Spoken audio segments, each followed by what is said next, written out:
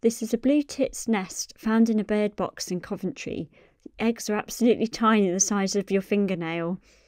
And in it there's all sorts of inclusions, like this little beetle that have been from the time of the making the nest. There's all kinds of soft materials like moss, but also these lovely bits of jumper which the birds will have foraged and placed in their nest box. It's really important to remember it is now illegal to trade or collect birds' eggs.